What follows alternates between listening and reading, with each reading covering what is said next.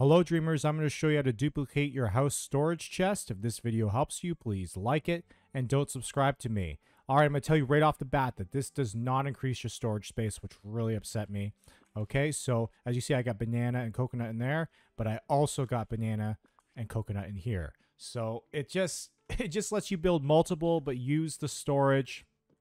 You know, it lets you build multiple chests, but it's all the same storage, so it doesn't increase the storage at all, which is upsetting. But how you do it is you take all the items out of the chest at first when you first get it. When you just have one chest, take all the items out, then go into build mode, take it, and press middle mouse button to remove it. And that puts it in your furniture section. So now it can be in your storage, and you can pick it up and put it back or what have you. And know what that also means is that you can now order it from Scrooge. I'll show you.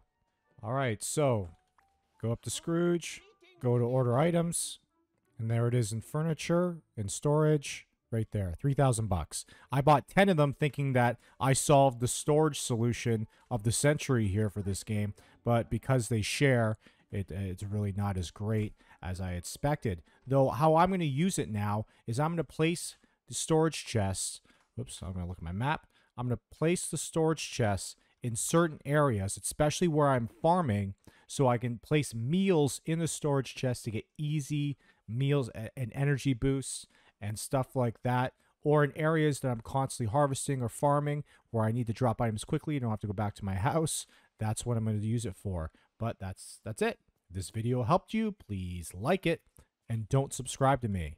Thanks for watching. I hope my video helped you. If it did, please return the favor by leaving me a big fat like and a comment so I outrank those useless Let's Players with 20-minute videos. And if you want to take it one step further so I don't have to sell ugly useless t-shirts like all those other YouTubers, leave me a super thanks. It's a new feature. It's below where the arrow is pointing, right beside the share button.